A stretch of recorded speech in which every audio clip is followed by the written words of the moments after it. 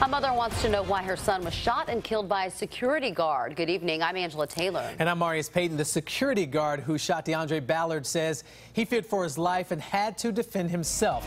CBS 17's Derek Lewis is digging deeper into this case. Derek.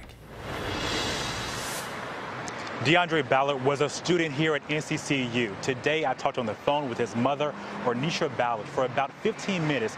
She tells me she does not know why a security guard would shoot her son, but she wants answers.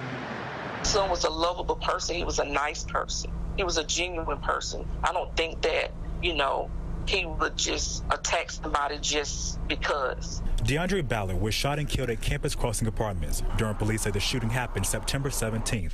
Ornisha Ballard, his mother, says police told her Ballard walked out of his apartment, leaving his keys, phone, and ID behind, and tried breaking into cars. She tells me police say a security guard at the complex shot DeAndre Ballard after getting into the guard's car. My son, would speak to the security guards and stuff like that. So why would my son want to attack a security guard? The security company the guard works for, NC Detective Agency, says the shooting is justified 100% and the officer acted in self-defense. The company's management declined to go into any other details, but does say the public will know much more about what happened when the investigation is complete. Ornisha Ballard is having a hard time believing that. How is it self-defense when my son was unarmed? My son he's not even a big person.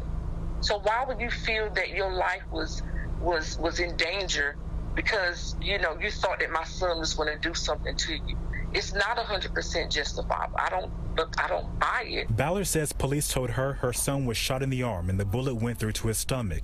She says a gun should have never been pulled out. I feel like this is something that they just want to, just sweep under the rug and say, okay, DeAndre did this to the officer and he had all the right to kill him. No, he did not have a right to kill my son.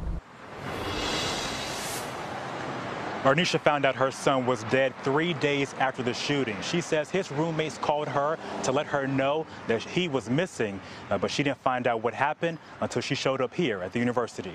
Live at NCCU, I'm Derek Lewis, CBS 17 News.